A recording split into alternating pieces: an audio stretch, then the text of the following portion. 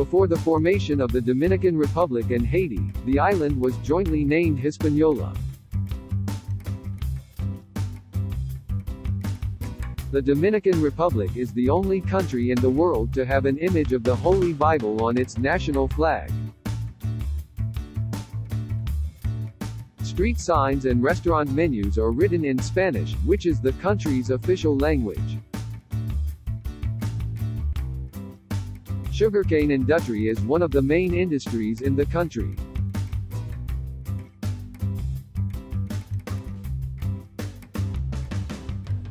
The Dominican Republic is a popular destination for weddings and honeymoons.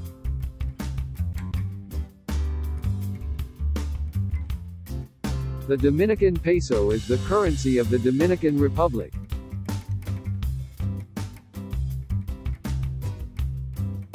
The main river is the Yaque del Norte, which starts at Pico Duarte and empties into the Bahia de Monte Cristi on the northwest coast.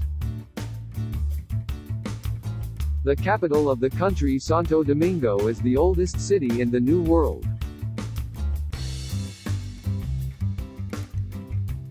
Voting is not permitted to the members of the armed forces and the national police.